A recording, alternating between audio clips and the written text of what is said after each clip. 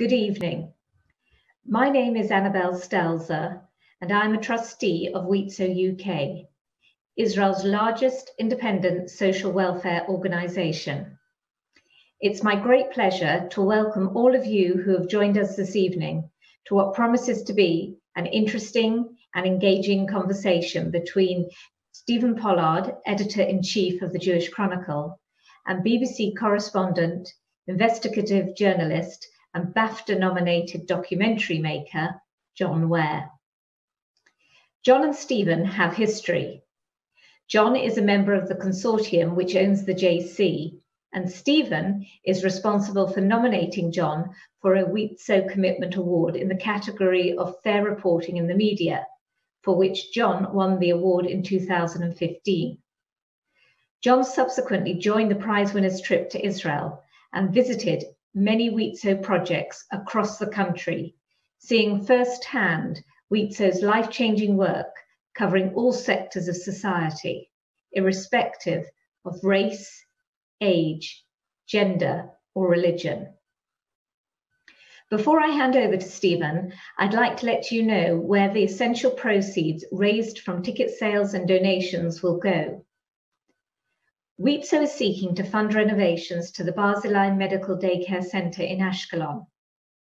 Most of the children who attend the daycare centre are from families whose parents work in the hospital. There are also some children attending who have been referred by social welfare services. Due to Ashkelon's geographical location and frequency of rocket alerts, the daycare centre offers extended hours in times of high security situations and red alerts. The fact that parents employed in the hospital can continue to work and look after their patients while knowing that their children are well cared for is invaluable.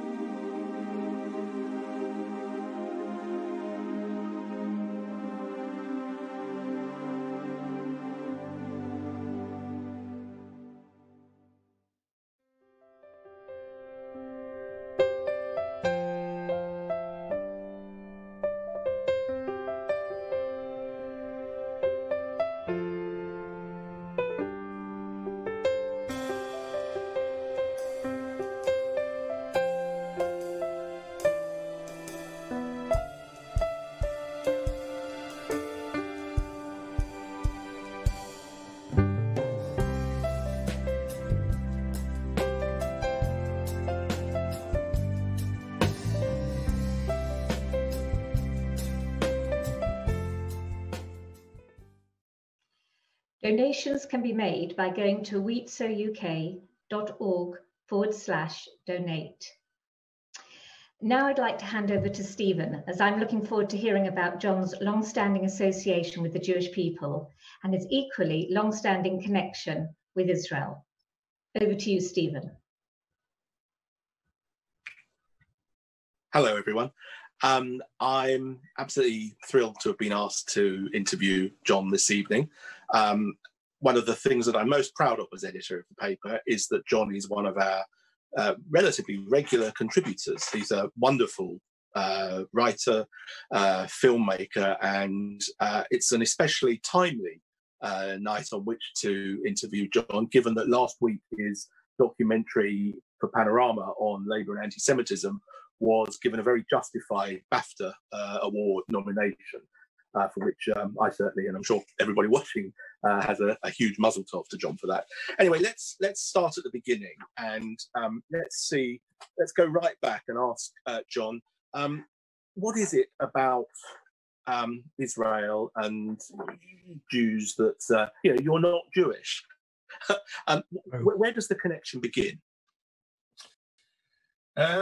Well, that's good. It begins really when I'm a teenager.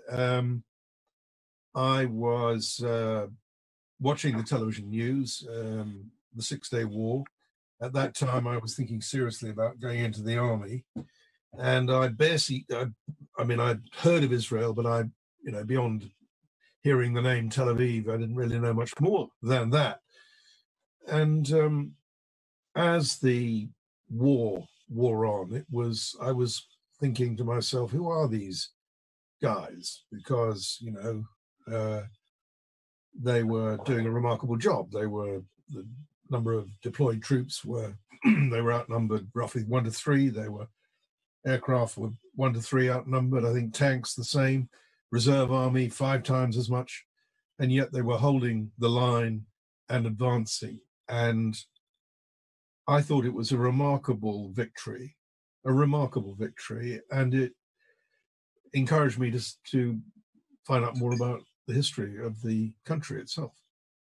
And that led you to go on kibbutz? Well, yes, it did actually. A few years later, partly what led me to go on the kibbutz was I couldn't think what I wanted to do with my life. So, like a lot of young men in their early 20s, I got an airplane to Israel. But it was actually my 6 months on the kibbutz up in the north at Malkia, near Kiryat Shimona, that made me decide that I wanted to go into journalism.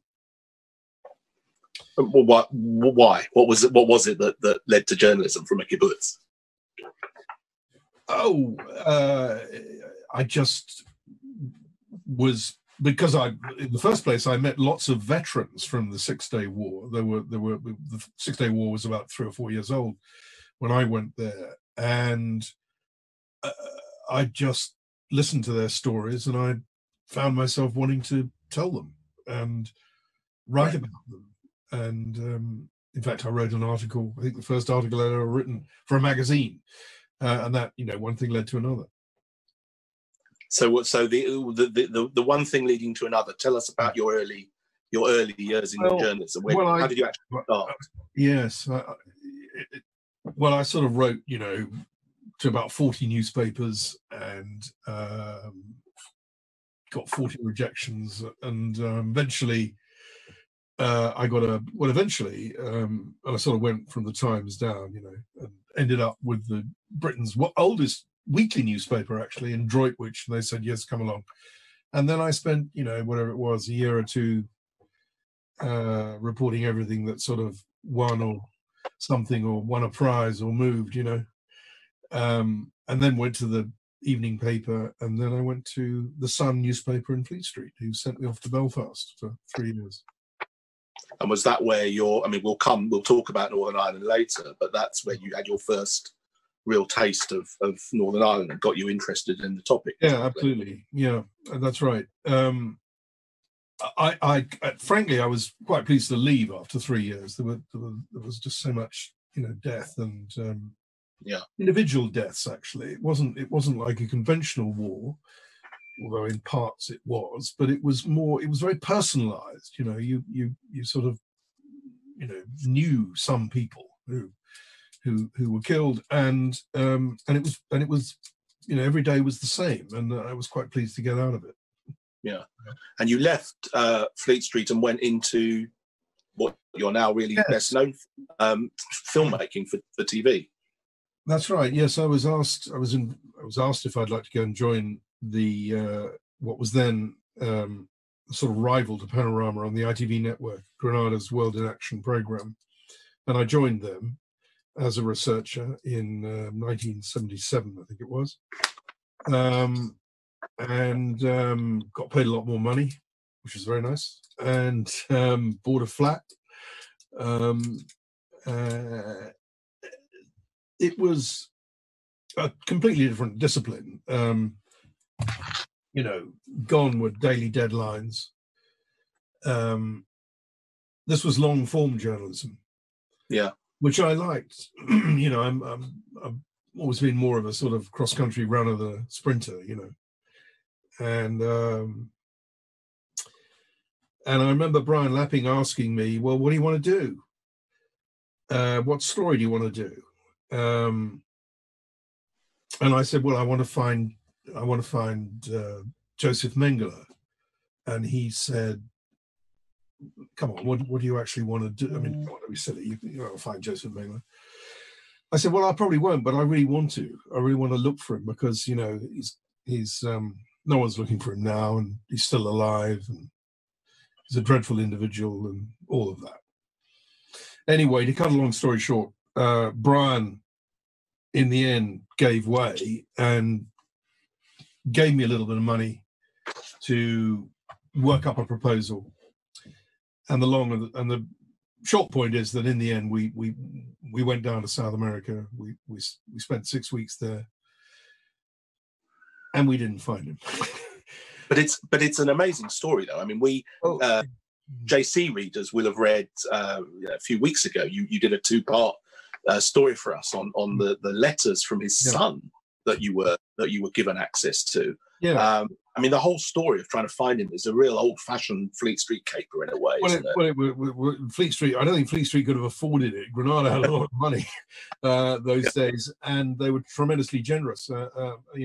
Funding a whole crew down there for 6 weeks cost a lot of money. But we had a go. We hired a female German doctor. The point was that we thought she could infiltrate the German settler community in Paraguay, which is where we thought Mengele was. And we did, or she did, well, we directed her towards the right people, but she, in the end, we immortalized, we filmed a conversation with her talking to a friend of Mengele's, and then it all got a bit tricky because he realized that he became quite suspicious. That's as far as we got. But some years later, I wrote the book, the biography of Mengele, and we befriended Mengele's son, Rolf, who gave us, to his credit, all of his correspondence with his father while he was a fugitive and alive. And you became effectively World in Action's Nazi correspondent. I mean, you made 3 films, I think. Is that right? To tell us about one was Ivan the Terrible, and the other was Colonel Ralph. So tell us about well, I did. Yeah, I went to the early 80s. It became clear that quite a lot of displaced persons from the Second World War had settled, some of them under false names in the United States. And Ivan Demjanjuk's name came up, and we found him in, he had been found, but we hadn't talked to anybody. I tried to film him during his Sunday service in some Ukrainian church. His followers chased me and started kicking me quite hard, but fortunately someone had alerted the Cleveland police, who rescued me. I was very grateful to them. And then we looked at a guy called Archbishop Triefer, and we got some footage of him and a conversation with him as well. And then later, Triefer, I should say, was responsible for a pogrom in Bucharest in 1941. And then a couple of years later, went down to Santiago, where we found Walter Ralph, who was an appointee of Heydrich, I think, Reinhard Heydrich. And one of his tasks was to organize a fleet of lorries which were converted into mobile gas chambers.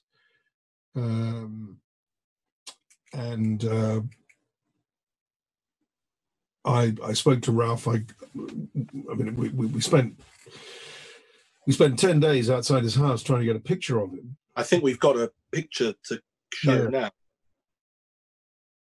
There we go. Do you want to tell us about this picture, John? Yeah, put it on the screen. I can't quite see it. Well, there's Ralph obviously in the right-hand corner. In the top left is the van we used. We would turn up at his house every day, and the driver would get out with a bag of tools, pretending to be a workman of some sort. And me and George Jesse Turner, who was the cameraman, we spent the whole day, for 10 days, in this blasted van. He never showed. Not one day did he come out. And the money was running out. The budget we were way over budget. And we gave it one last day. And literally in the last hour of the last day, these gates opened, and out came Ralph taking his dog for a walk. And George and I were just, so excited. We literally tumbled out over each other. And anyway, I got some footage of him. And I remember saying to Ralph, Colonel Ralph, and he said, yeah.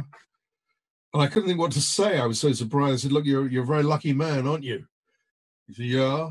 I said, a very lucky man still to be free. And when a lot of people who you killed aren't.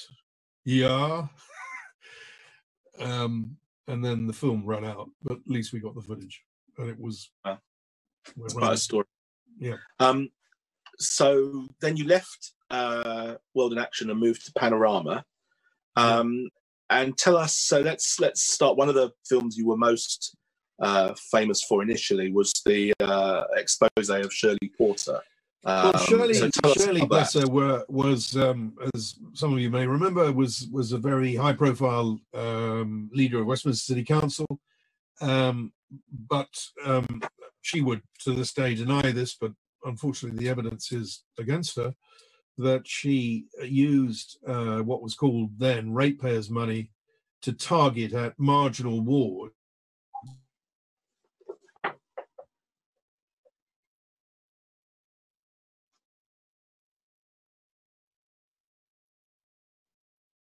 you're not supposed to do that with taxpayers' money. You're not supposed to use taxpayers' money for preeminently electoral purposes. And so we revealed all this, and Shirley in the end was surcharged £30 million. I don't think she's ever forgiven me, but and here we are. I'm right in thinking that there's a family connection, as it were. Well, there was. My mother-in-law lived in Netanya for a bit, like a lot of Brits, and British Jews, and I think she bumped into Shirley, but I think they had a lot to say to each other. There it is. Look, the evidence, I'm afraid, was against Shirley, and that's it. So let's move on. I said at the beginning we talk at greater length about Northern Ireland, which I think one of probably most people now remember you for. If there's anything that you're sort of known for, it's some of the amazing programs you did about Northern Ireland. Tell us about some of the earlier programs that you made for Panorama, and the some of the connections you made and what it was like. Well, the Northern Ireland conflict was in some respects a sort of an underground, undercover conflict. It was very, very much intelligence led. It was a classic counterinsurgency operation, and it relied to a very considerable extent on informers and agents. And as this became clear, it also became clear that there was quite a lot of collusion between the intelligence agencies and some of their agents. And I looked at that, and I did a lot of programs about that. But the program that really mattered to me more than anything, I think, actually, was the bombing of Omagh in August 1998, when the real IRA exploded a £500 sort of car bomb in the high street in August, and killed 29 people and 2 babies, unborn babies, I should say. And the police and the Prime Minister then, Tony Blair, said no stone would be left unturned and all that. And 2 years on, there were still no arrests. And we got various information from various sources. And to cut a long story short, we found 4 of the individuals who'd been involved in both planning and planting the bomb. Well, not planting actually, but lead there on the day, on the ground, assisting the planting of the bomb. And we found them and we confronted them, and this was quite a big story. All credit to the BBC. It was a huge risk because if we got it wrong, the BBC was in for several £1 million in defamation. We didn't get it wrong, which is good. And the really rewarding thing about that was that the Daily Mail followed this up with a fundraising campaign. They raised over £1 million. When that ran out, then the Secretary of State, Peter Mandelson, Northern Ireland Secretary of State as he then was, followed up with public money, and lawyers for the families got the case to court. It wasn't a criminal court; it was a civil court, and in the end, they got damages. So that was, it was a good result. It's pretty astonishing film, to be honest. I should just add that there will be the opportunity for people to ask questions, and I think the address is an email, a web address. I think that's at the bottom of the screen. That if you, there you go, it's just come up now. So do send questions, and at the end I'll filter some of them through and ask John. So let's talk now about one area that you became particularly associated with at Panorama, which is Islamist extremism.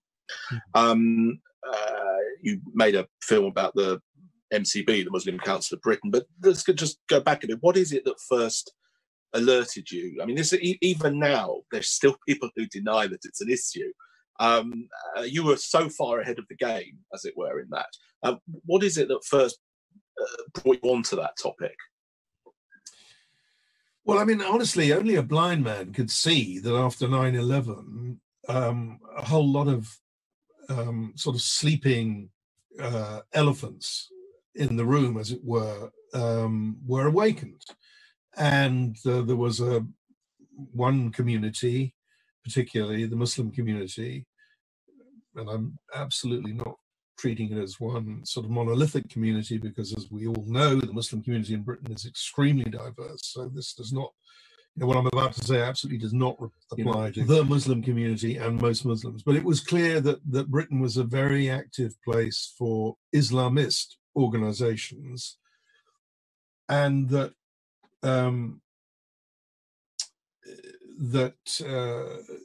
we had a problem. There was a problem looming about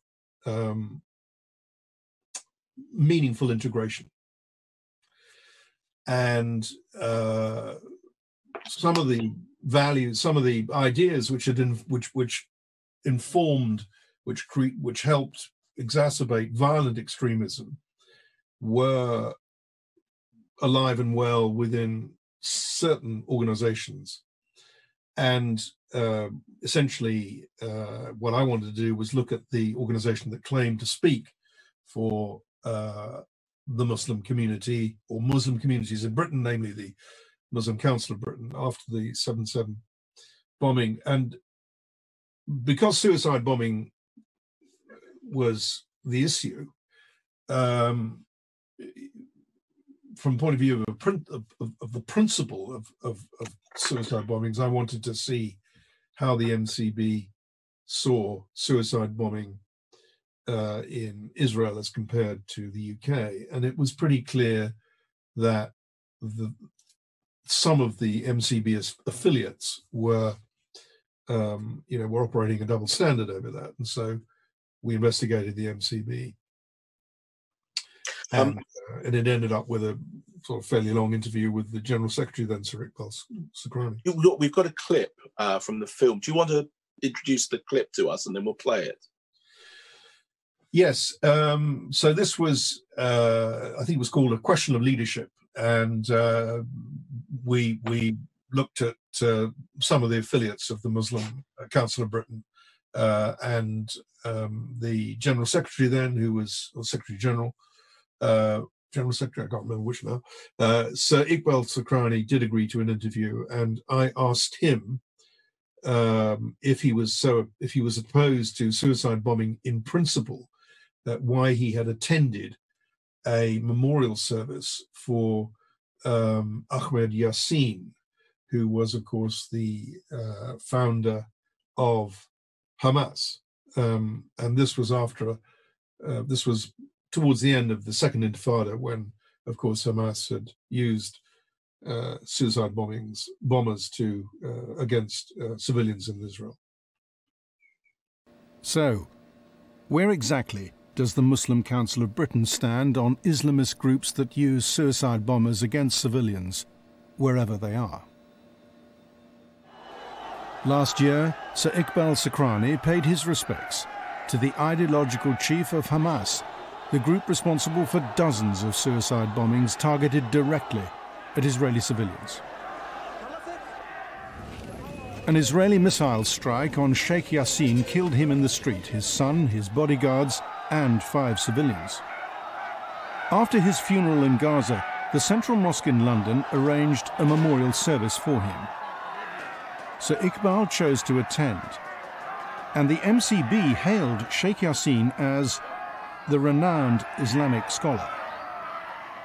It's one thing supporting the Palestinians, and it's another, isn't it, supporting the theological justification which Sheikh Yassin gave to the murder of civilians. He may have given that. He may have given that. Well, there's no may about it. He did. He was the spiritual leader and the ideological leader, spiritual founder and ideological leader of a terrorist movement. In your terms, if it means fighting occupation is a terrorist movement, that is not a view that has been shared by many people. Well, those who fight oppression, those who fight occupation cannot be termed as terrorists. They are freedom fighters in the same way as Nelson Mandela fought against apartheid, in the same way as Gandhi and many others fought the British rule in India. There are people in different parts of the world who today, in terms of historical side of it, those who fought occupation are now the real leaders of the world. Do you think targeting Israeli civilians is terrorism?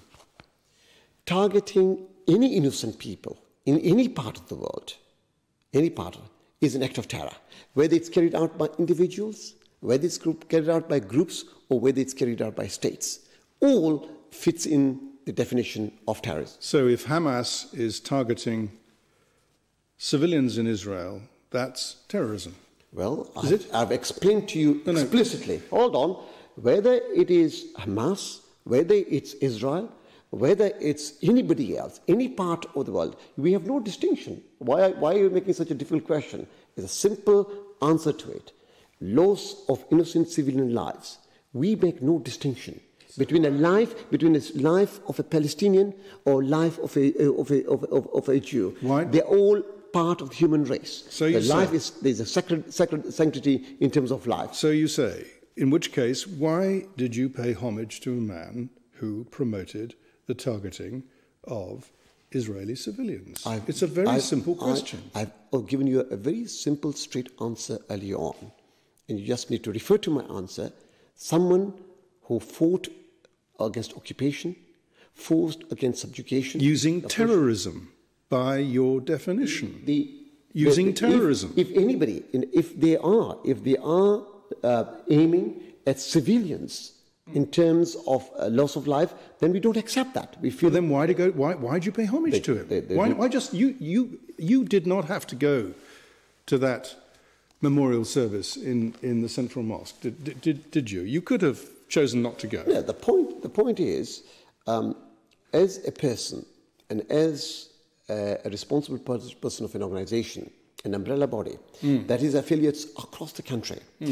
Well, let them go. Hold on. Whoever is organising that, we have a responsibility. We have a responsibility to steer through issues that are very important in the community, issues that we are facing day in, day out from organisations. All right, but you've got a responsibility too, haven't you, to lead? Indeed. And set by example. Indeed. What signal does it send when the Secretary-General of the Muslim Council of Britain goes and pays homage to someone who supports suicide bombings in Israel? Hang on. What kind of signal does that send to young Muslims in Britain? Now, if your whole question is based upon one aspect of that person's belief in terms of supporting it, we look into the wider picture. The suicide bombing that you're referring to is one aspect of the whole struggle. So these still remain incredibly pertinent and controversial areas still. And there's lots of media organisations won't go near these kinds of questions. Did you find in your career at the BBC that the BBC was open to these kind of investigations, or resistant, or what kind of reception did you get when you'd raise these kind of issues?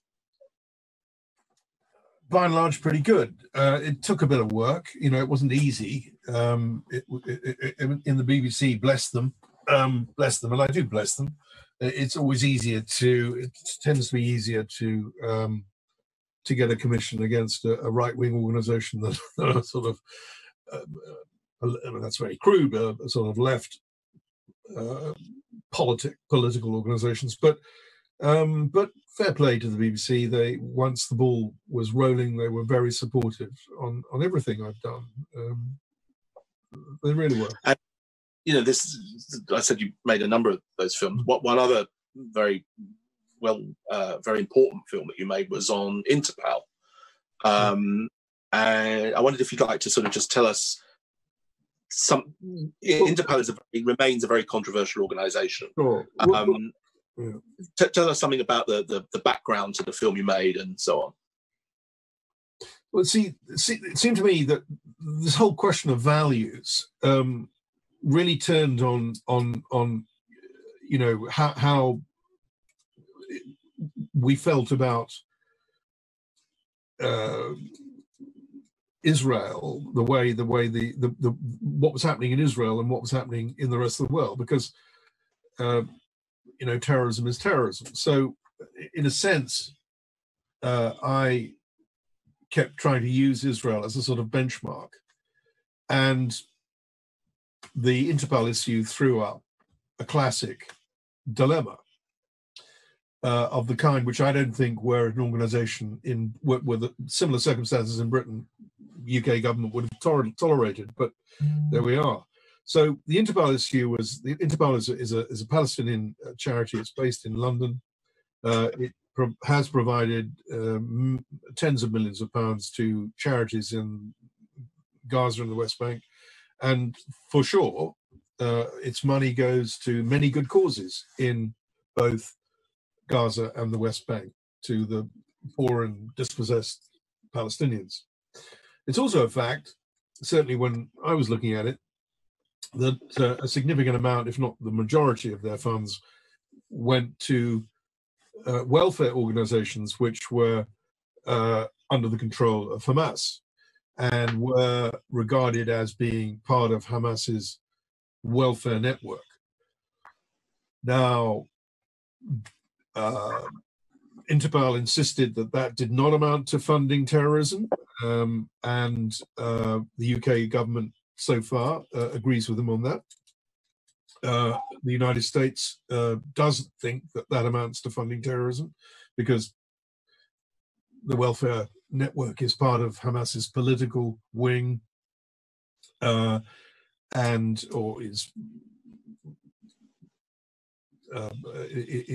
part and parcel of the political movement, and so it's a very live issue. But as I say, Interpol insists that this is not funding terrorism.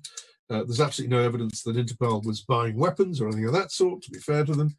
But what we said in the programme was the funds from Interpol had helped build Hamas up into the organisation it had become. And it was for others to decide whether that did or didn't amount to funding terrorism. But as I say, Interpol are quite insistent that it doesn't. And the Charity Commission investigated all this. They didn't regard Interpol as having funded terrorism, but they did censure Interpol for its failure to monitor some of its funding. And it also ordered the charity to sever its links from an organisation called the Union of Good, which was run by Yusuf Karadaru, which definitely did have links to Hamas. Okay, let's talk about something more upbeat to do with Israel. One, I think maybe your last film for Panorama about the future of Israel, and in the sort of more modern world. We've got a clip that we'll show from that film, but I just wanted to ask you, so I think Annabel mentioned at the beginning that we nominated you for a Wizo Commitment Award for your commitment to Israel, the way you've shown things. And one of the I think the prize for winning that award was a trip to Israel to look at some of the Wizo projects. Yeah. And I sort of think it ties in with one of the things in this film, which is more, I think you say that you, in the film, that you get to show areas of Israel that don't often get covered in the media. Perhaps you could just expand on that a little. Yeah, absolutely. I mean, I've been to Israel a lot of times, and you know what it's like. The place sort of crackles with electricity, and there are lots of things that go on that never see the light of day, really. And it's such an interesting place, and it's got such a fascinating history that I wanted to capture some of those things that we never see. And as it happened at the time, I think President Morsi had been elected. So we had a Muslim Brotherhood government in Egypt. Jordan was having a real problem with the Muslim Brotherhood, and to the north, obviously, there was a civil war breaking out, and so in a sense, in 2012-13, Israel was surrounded by Islamist organizations, and the question arose, you know, we were right in the heart of the Arab Spring. How would Israel fare in those circumstances? And so I persuaded the BBC to let me go to Israel and make a film about Israel facing the future. And we've captured some of those moments there that you don't normally see. And that absolutely is reinforced with Wizo's work. I saw, when I went to Israel with Wizo, a whole range of projects. So, you know, we went to Afula, where there was a project. Israelis were reaching out to Israeli Arabs. We saw a project in the Negev helping Bedouins. This was absolutely cross-community, inclusive, all of those aspirations, I suppose, that the original broadly secular Zionists envisaged in the Israel they wanted to create. So for me, it was the kind of Zionism that, you know, I bought into, and it was good to see it in operation, in action. Cool. Should we play the clip now?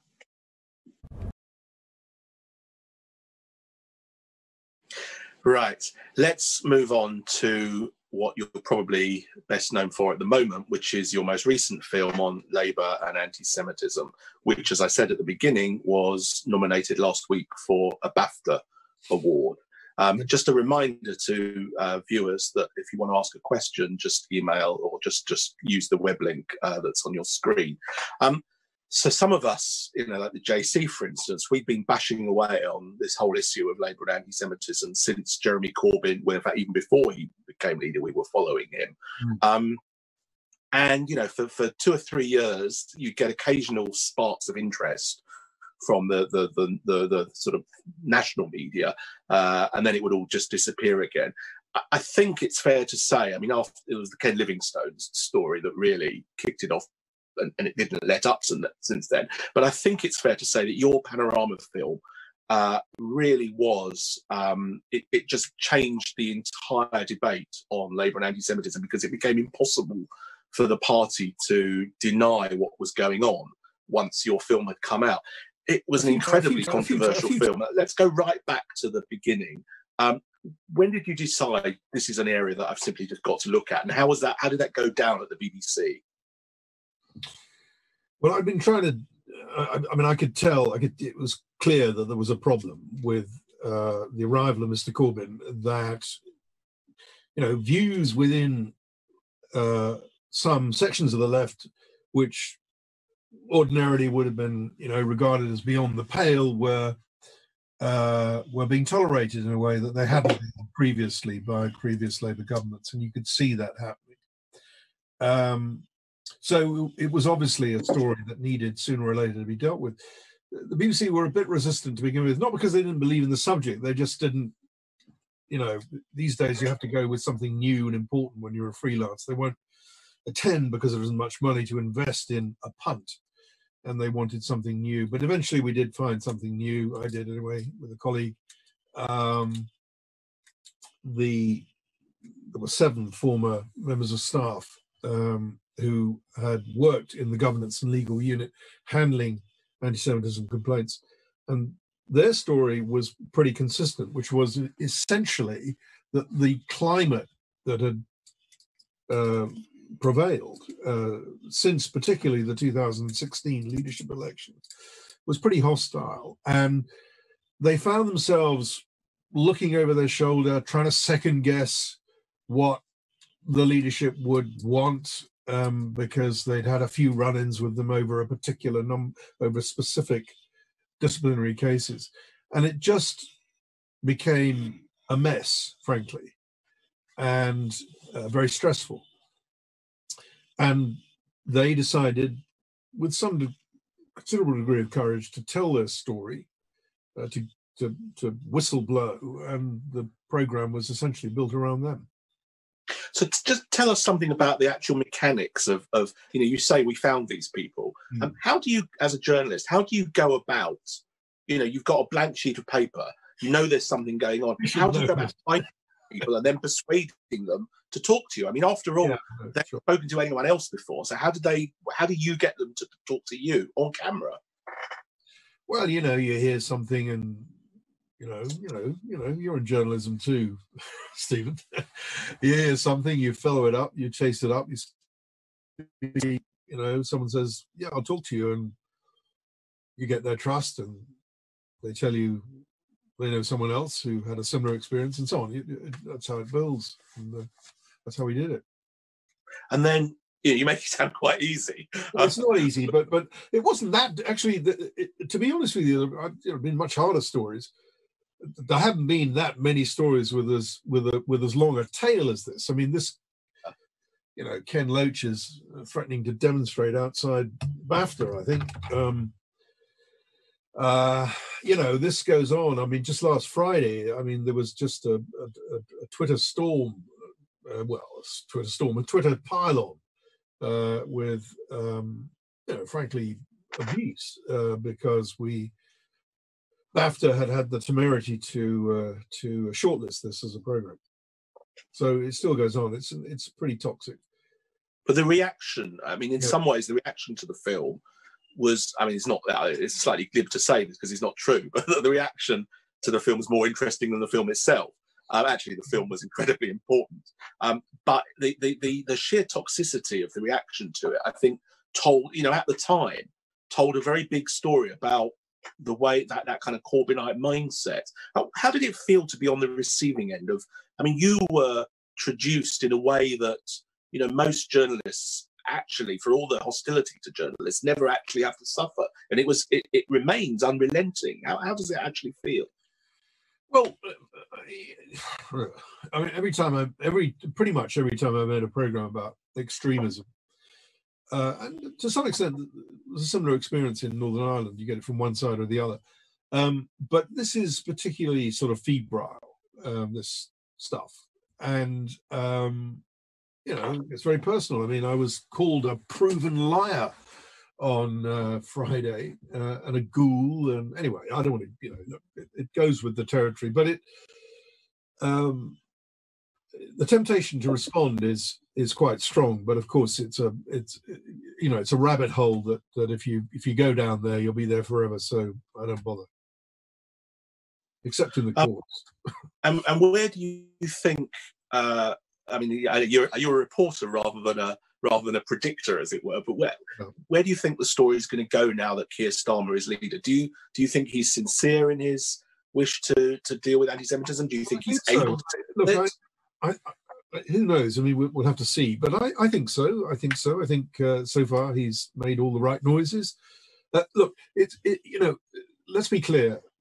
You can get the disciplinary process working like clockwork, and I think it has improved. To be fair to the sort of fag end of the Corbyn administration, I think they clearly have they do appear to have made some very significant improvements. It's taken a long time, but they are getting through these cases, it would appear. Look, that isn't really, that's obviously good.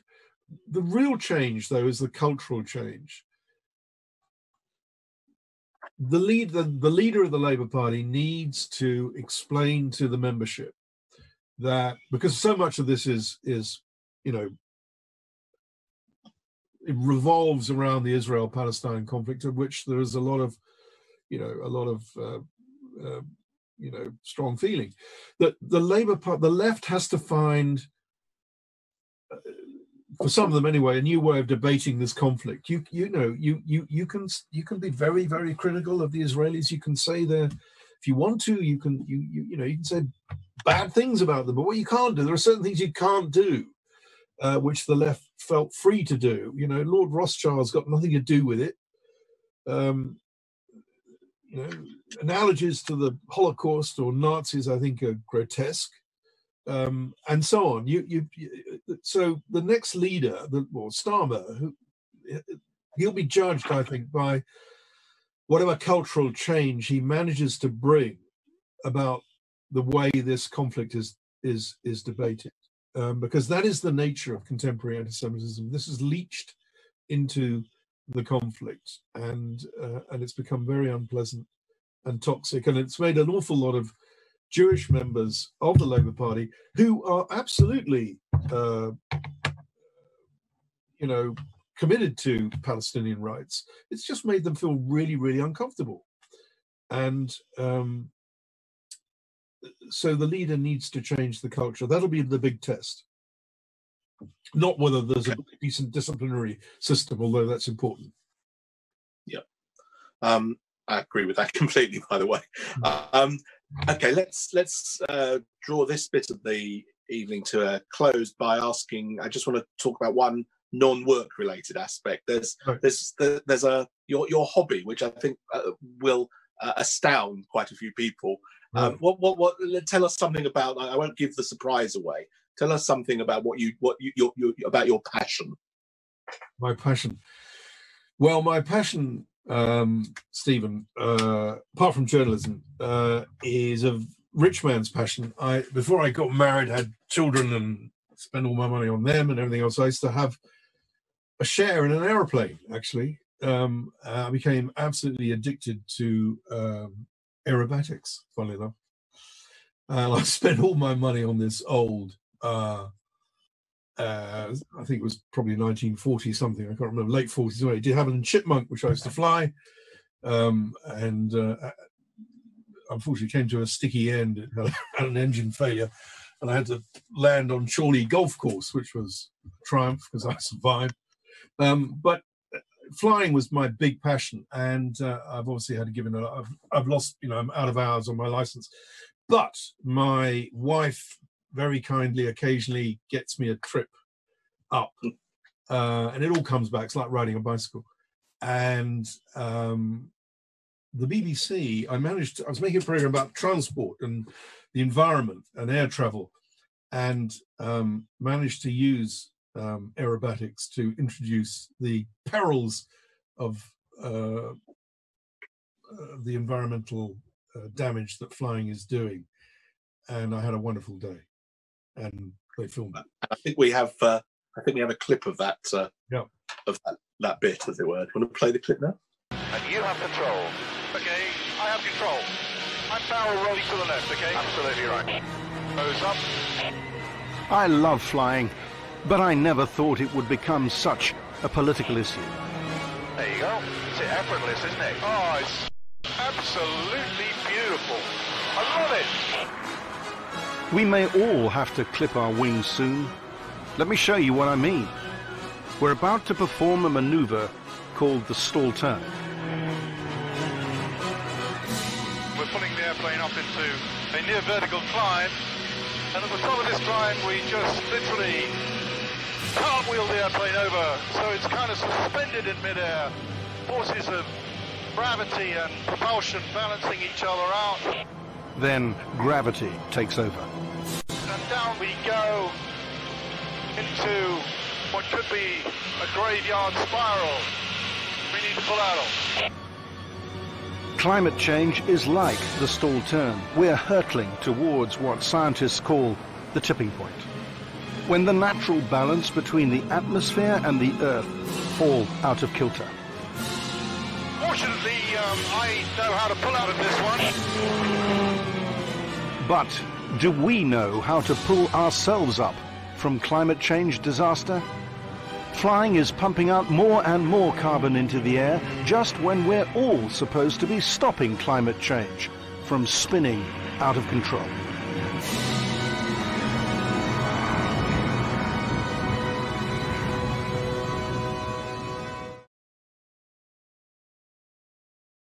Oh, get me back in that airplane. Wonderful. I think having the Wagner on as the soundtrack was masterstroke. Right, I've got some questions from the audience now, which I'm going to try and sift through. Let's kick off with, this is quite an interesting one. When have you felt most in danger as a reporter? Well, I felt in danger a few times, but really, I wouldn't want to exaggerate. Nothing really heroic. Nothing heroic. Okay. What film or what journalism that you've done are you most proud of? That is a really good question. Well, I suppose the Omar film, actually, because that was a blow for justice. 29 people lost friends and family, and family and friends lost 29 people, I should say, and for various complicated reasons, the criminal justice system couldn't deal with it. And talking to these victims of terrorism was really heartbreaking. I mean, it was really, really heartbreaking. I remember one guy who lost his wife. He described how when he'd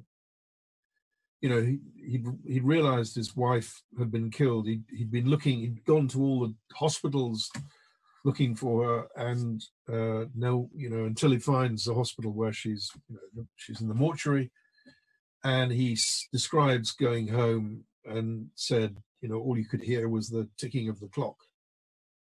And there were lots of really heartbreaking stories like that, and that spoke for victims of terrorism everywhere. I've always felt very strongly about terrorism. I hate it, and so it was terrific to be able to help some victims of terrorism get justice in a court. That made me feel good. It's just dawned on me, really, when you say you hate terrorism. There's a sort of thread that runs through so many of the areas you've looked at, whether it's, the Third Reich wasn't terrorist, but it was a form of state terror. There's Northern Ireland. There's the Labour anti-Semitism is people who are sympathetic to terrorists. It's a real thread through your work, isn't it? Well, I suppose I hadn't thought of it like that, actually, Stephen. You're right. I just think targeting someone who isn't in uniform is just an abomination. I just do. I just makes me really angry, And anybody who equivocates, frankly, about it, that was the point. That was the point that I was really trying to get to with Sakrani. Now, he said, it was pretty obvious. He said, well, of course we're opposed to civilians being targeted. Fine, I'm sure he probably. I'm not disputing that. But if that's such a principle, why would you go to a service to commemorate someone whose principal weapon against their adversary was to use human bombs against kids in discotheques? I mean, it's unconscionable, and for me, it's just double talk. And I always, what I say about journalism is that it's a blunt instrument, and it's a kind of bullshit detector. That's what we do, Yeah. Well, that ties in with the next question that we've had in, which I wanted to ask, which is the current erosion that threatens journalism, especially fake news on social media. Yeah. Yeah, look, it's a real problem, and the solution is not easy. But one solution clearly is to keep the mainstream networks funded and, you know, alive and in good health, because whatever people may think of the BBC, and I know there are very strong views about the BBC's coverage in the Middle East, which I happen to think is pretty good these days and has been for some time. But you know, you pretty much can rely on mainstream broadcasters. I'm including ITV, you know, Channel 4, BBC, and all, because they do operate to a set of standards. You know, there are guidelines. Of course, they're broken at times, but there are fundamental guidelines that they have to stick to. And, you know, social media is utterly unmediated, and it's a bear pit, and it threatens to, you know, emasculate mainstream reliable news, and it's a real worry. It really worries me. I think we've got time for one more question, which is this is a I don't know how to think of this question. What future do you see for Jews in Britain? A pretty good future. Look, gosh, look, the story of Jewish, you know, you started this by asking me why was I so, you know, what attracted me to Israel and all that. The whole story of the whole history of Jewish, you know, resilience, endurance, tenacity, creativity, intelligence, grit, determination, and all of that is a very inspiring story. And look at what happened. Look at the trend. Look at what's happened in the last 100 years with the Jewish community in Britain. It's a model. It's a brilliant story of absolutely, you know, of totally credible, meaningful integration, whereby, you know, culture has been maintained in many houses within the four walls, and when, put it crudely, when British Jews leave their front door, they merge effortlessly into the mainstream. They are part of the mainstream. They toast the Queen before the President of Israel and all that. It's a great story of integration. It's a great success story in every way, and it's a model. And that's how it's always going to be, I think. I think in that sense, you know, yeah, it is a light to nations. And I think if I can finish using my position as interviewer, one of the things that I often say, I mean, I've spent, you know, the whole time of Corbyn looking at some of the most, you know, disgusting elements of Jew hate and so on. And it's sometimes let it get on top of you. And one of the things I keep saying to my team, and that I keep saying whenever I give talks, is, you know, yes, anti-Semitism was on the rise. Yes, Labour has this terrible problem and so on. But you have to remember that there's probably no time, no place in history on earth where it's ever been a better time or place, a safer time or place to be a Jew than today in Britain. There's really, you know, maybe in the States, but apart from that, there's nowhere else on earth where it's safer to be. You know, you have to remember that for all the terribleness and all the growth in anti-Semitism, we always have to keep it in perspective. Anyway, that's an abuse of my position as interviewer, but it's something I feel very strongly about. Well, I'm glad you do, because I agree with that. And I think, look, I think, you know, the last 4 or 5 years within the Labour Party, I think that story cut through. I think for a while it was contained within Westminster. I think you guys were seminal to this story breaking out of Westminster and into the kind of, you know, wider bloodstream of British politics. And I think people looked and they didn't like it. I really do think that. And I don't think we're going to see that again. as I say, I think the Labour Party needs to really focus on how they debate the Israel-Palestine conflict. And my goodness me, if annexation does happen, that's going to be a problem. But we need to ensure that this debate is conducted within a civilized, robust framework. And that is critically the job of the next Labour Party leader. If we do that, then I think anti-Semitism in this country will retreat to where it was. Unfortunately, it's a bit like COVID. It's a damn virus that you can never quite kill off. And I honestly don't understand. I mean, this is the other thing. I just don't, I don't understand why you can't ever kill it. But we can at least put it back to where it was, and I think it will happen. So absolutely, there's no need to leave. That's a relatively upbeat note on which to end our conversation. For sure. John, however, the thing I always have whenever I talk about anything with you is, however sordid the topics of conversation may be, I always feel enriched after having spoken to you, and I hope our viewers feel the same way. I think it's been a fascinating hour or so. So thank you very much for sparing the time, and I'll hand back to you now, Annabel. I'd like to thank Stephen and John so much for a wonderful, informative and engaging evening. It's been such a pleasure to eavesdrop on your conversation.